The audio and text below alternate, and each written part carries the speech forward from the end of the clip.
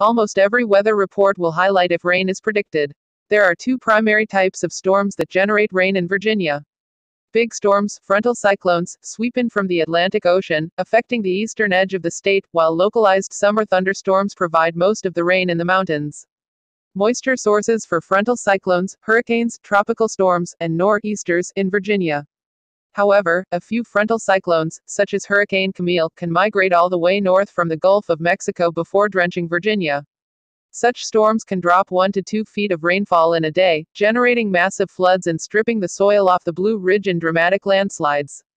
The little thunderstorms in the western part of Virginia may be more common, but the rare frontal cyclones can cause more erosion and damage to roads, houses in just a day or two than several decades of thunderstorms.